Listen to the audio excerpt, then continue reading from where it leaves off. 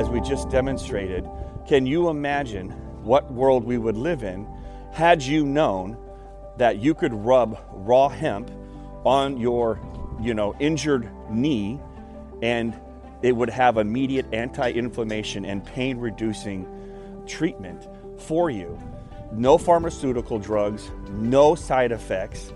It's antibacterial, so even if you cut your leg, you would also be getting these benefits as well.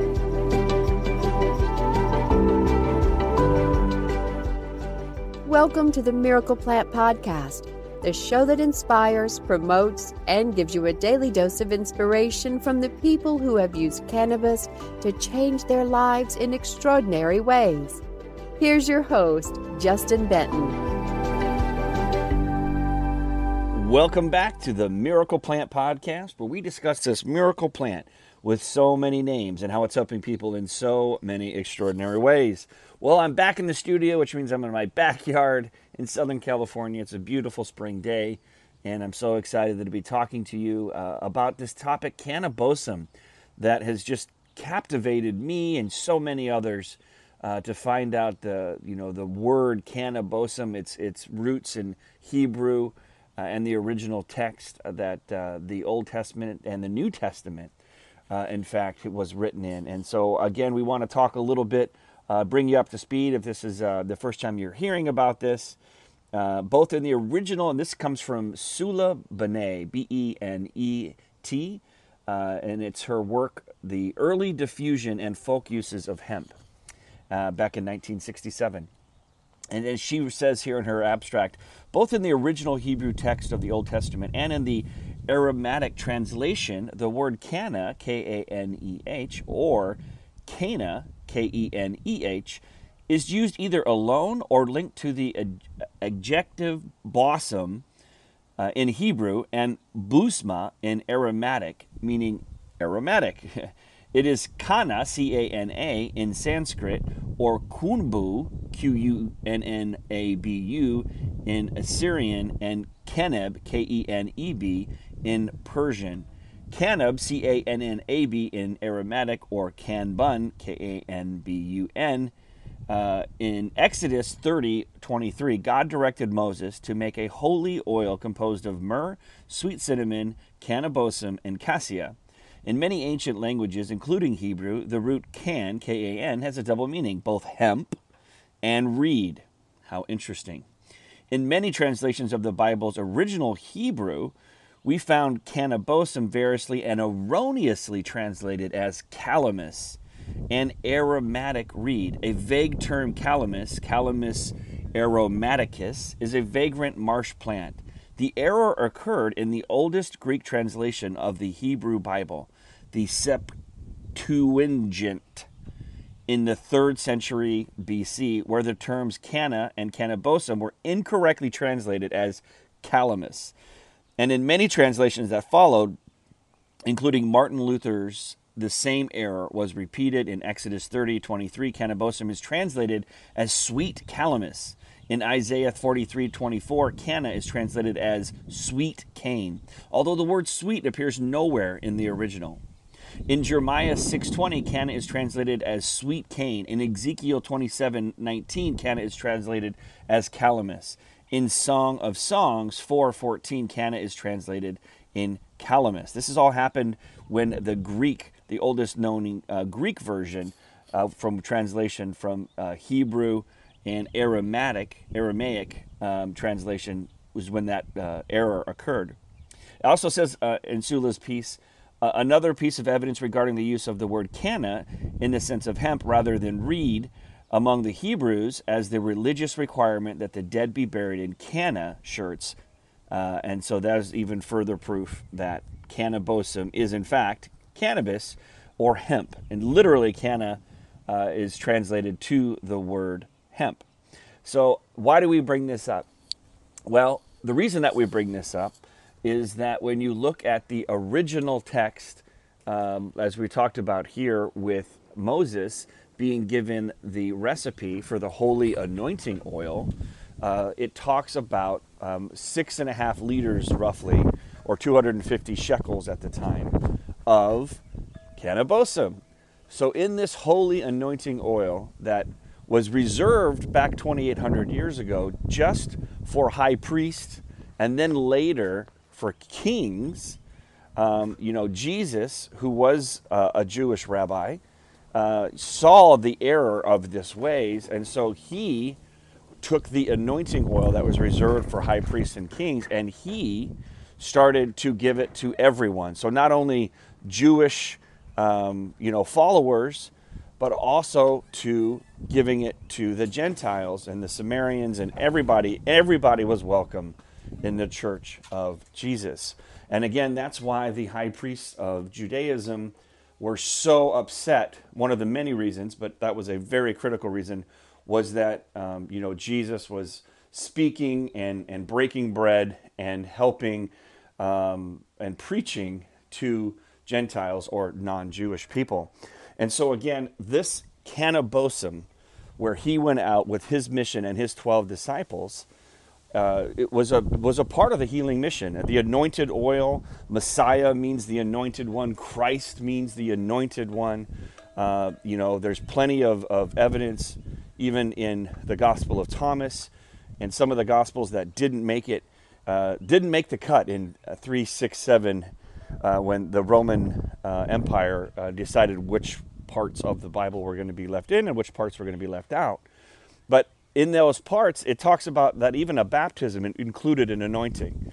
And so lots of original, times and what actually happened when Jesus was here on this earth have been edited or censored or mistranslated or just not accurate as far as the importance of the anointing, which, Jesus was from Nazareth, and that's how he was referred to until he was anointed, with this holy anointed oil himself, with John. And a lot of us think of baptism when we think of water, but it was meant for both a water as a cleansing and then the anointing to become a Christ, which later developed into the word Christians because that was the plural term in Greece.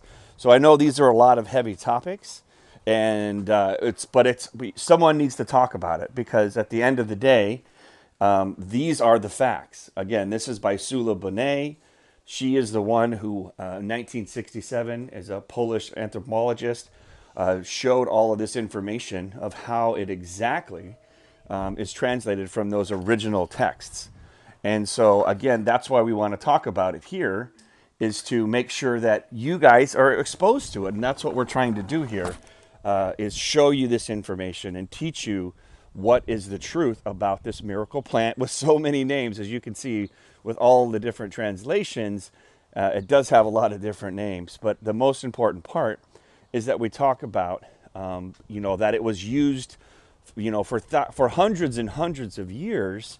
And it has many, many medicinal benefits, and it's helped with burns, and it's helped with cuts, and it's helped with, it's been a part of, a healing journey and a healing plant for, we have it dating back 8,000 years in medical Oriental journals as well. So, again, we're talking here about Sula Benet and Kaneh-Bosm, and the Gospel of Philip is a very powerful gospel that was found in the Dead Sea Scrolls.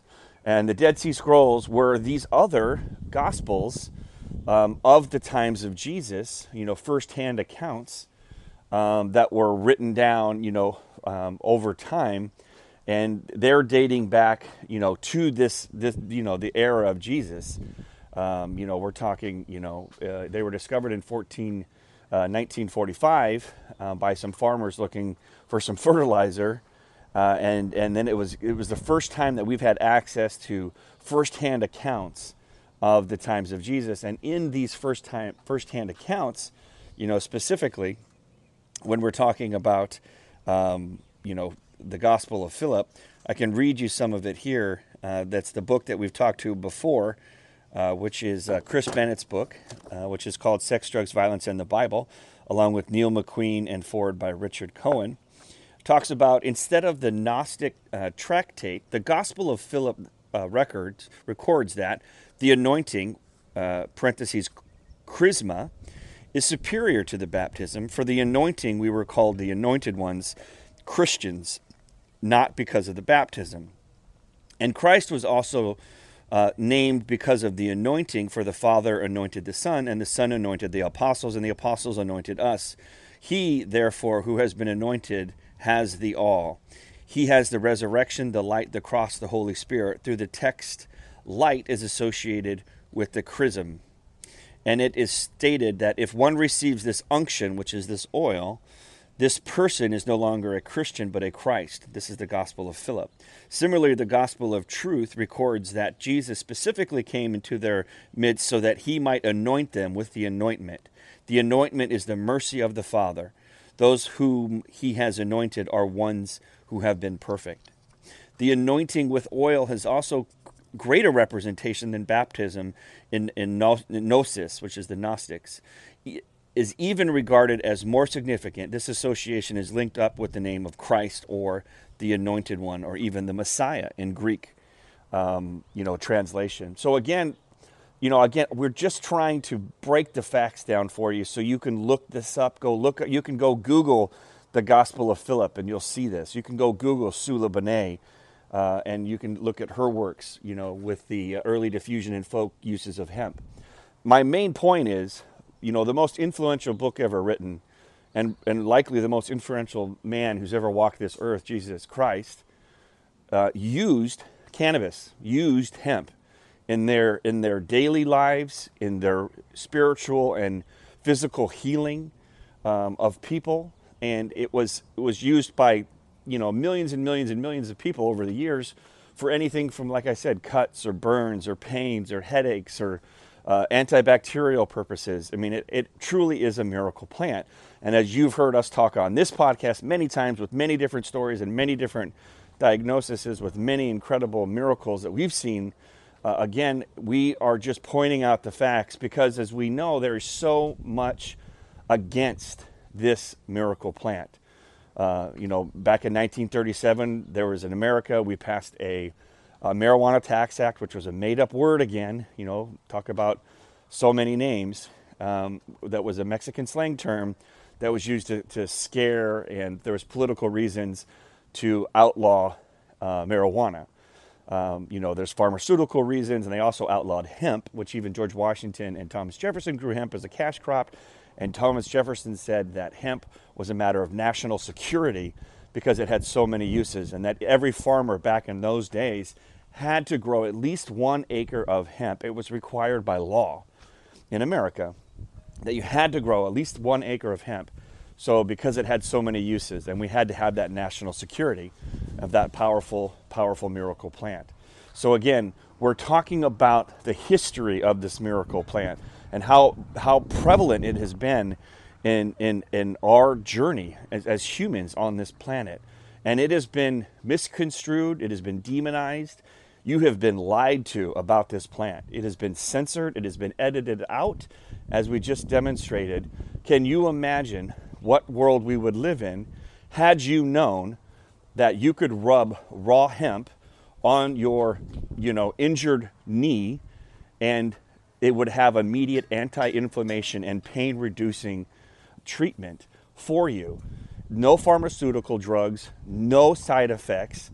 It's antibacterial, so even if you cut your leg, you would also be getting these benefits as well.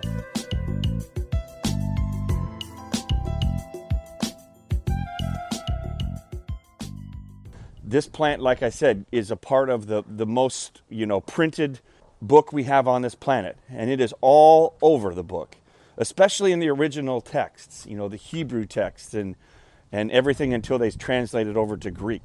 And again, that's why I want to keep talking about this, because I'm not hearing anyone else talk about it. And it's like in the beginning when I saw the power of this miracle plant and how it helped heal my son from a severe diagnosis of autism, and nobody knew that about it back then. There was very limited, research, or it just wasn't a lot of information out there, especially in the United States. That I just made it my mission to pay it forward, and that was 7 or 8 years ago. And actually, it's Shay's birthday tomorrow. He turns 11, so we're going to go have a birthday party with his baseball buddies and at the golf and stuff out here in Ventura. And, do some putt-putt and some go-karts and some video games and all that fun stuff. So, it was my mission to pay it forward and teach people just about cannabidiol, which we call CBD, which comes from cannabis or hemp, which is non-psychoactive, will not get you high. And I developed a raw version of this oil or unction that I gave to my son to help clear the fog of his severe, mental, neurological diagnosis. So again, I'm hopping on here. I'm going to keep talking about this topic because I don't hear anyone else talking about it.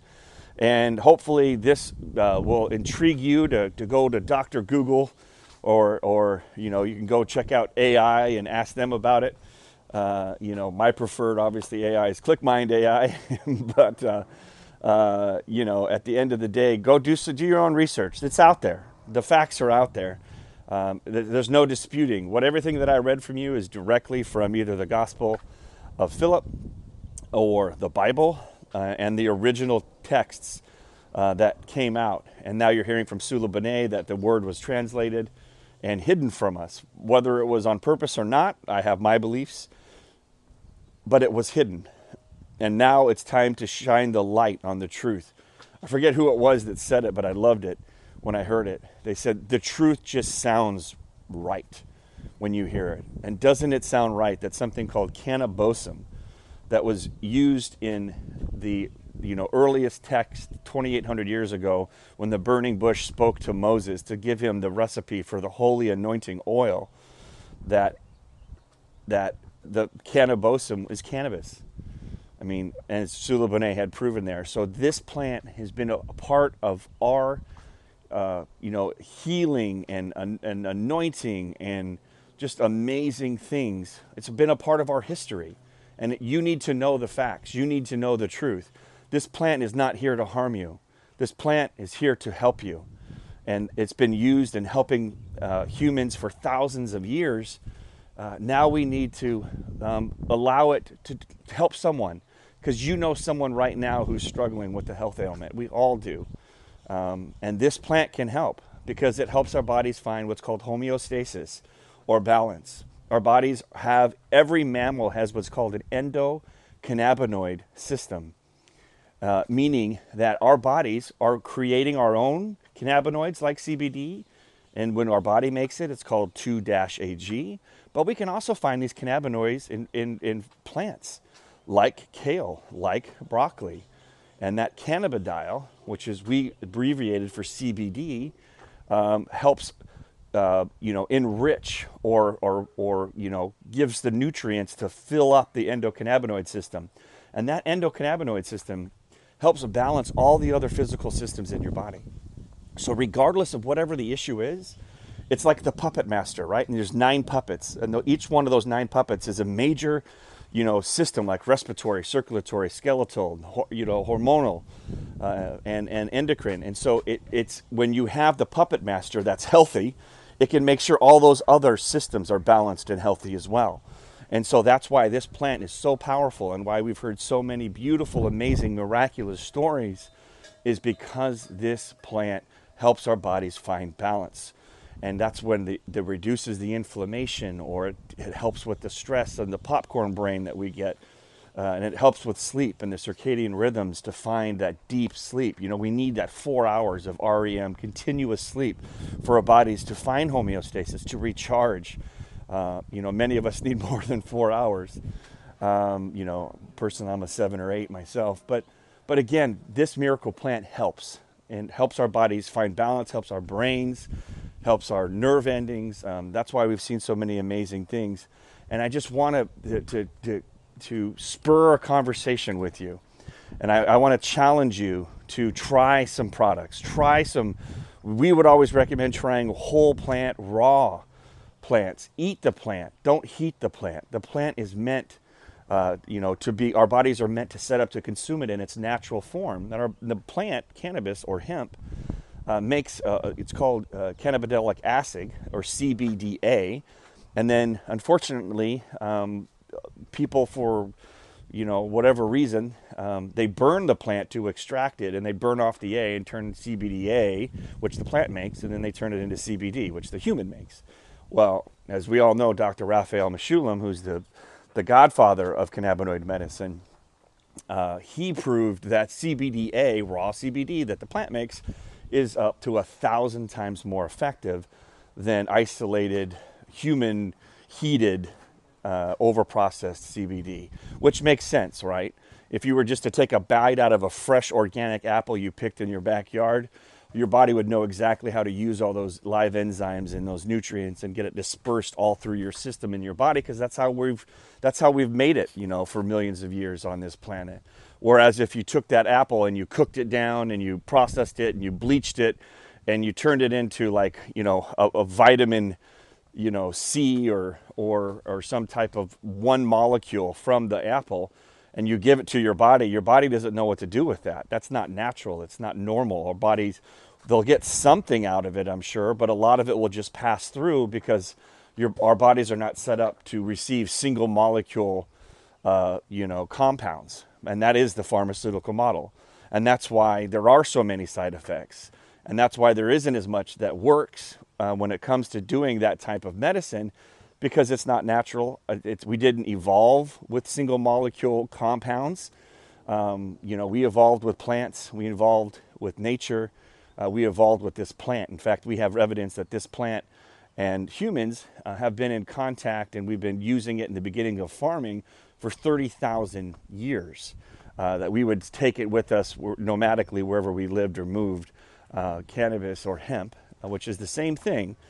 Cannabis is the name of the plant. Hemp is if it's low in THC and high in CBD, like we're talking about, or CBDA. And then that marijuana word is just a made-up word that an arbitrary number of 0.3% THC and above is considered marijuana. And the marijuana, if you have a lot of THCA and you burn off the THCA, it turns into THC delta 9. And that has some type of intoxicating effects, which again is not what we're talking about here. We're talking about eating a raw hemp plant with high in CBDA or cold pressing it like we do and getting all of the health benefits and all of these incredible healing benefits that we've seen here at the Miracle Podcast. So I wanted to come on, just talk a little bit with you guys today. If you have any questions, do send us an email. Probably the best email for me is info@themiracleplant.org. And any questions you have, if you want to be a guest, if you have any other ideas or topics that you want to cover, if you want us to go further into this particular topic, then we're always happy to make sure that we can hear those questions and we can answer those questions, and that you can learn all that you want to learn about this miracle plant with so many names. So that's it for today. I'm super excited that we had a chance to talk about this Kaneh-Bosm and how important it was in the Old Testament and the New Testament and the Gospel of Philip and the Gospel of Thomas and those Dead Sea Scrolls. I challenge you to all read more about them. I mean, if you're a Christian or if you think Jesus was a cool dude and you want to know more, there's more firsthand account of his time here on earth that was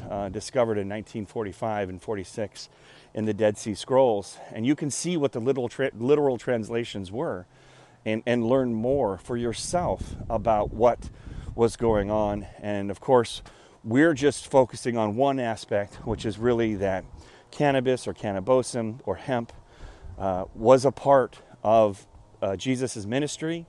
And it was a part of his healing mission to heal the world, just as our mission is to reach 1 billion people by 2025 about the power of this miracle plant, especially in the raw form. So at the end of every podcast, we say heal the world, because as you know, that is the mission here at the Miracle Plant Podcast.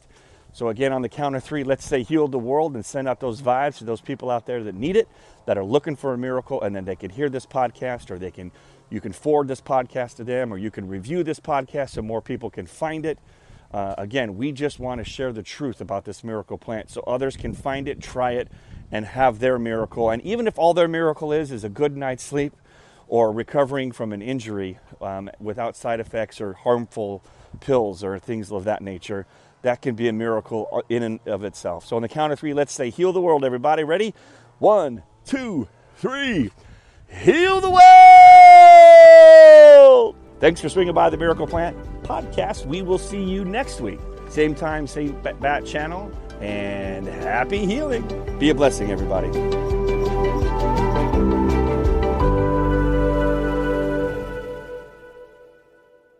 Thanks for listening to today's show.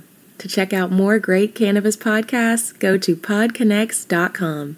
Here's a preview of one of our other shows. Season 1 of Dope History is now available at dopehistory.com. Dope History weaves you through the lives of those who have been touched by cannabis or have had an influence on the events that shaped our laws or relationships with this plant. You'll hear tales from Frenchie Cannoli, Keith Strop, Eddie Lepp, Tom Alexander, Ed Rosenthal, Wolf Seagal, Jorge Cervantes, and Tommy Chong. Available now at dopehistory.com.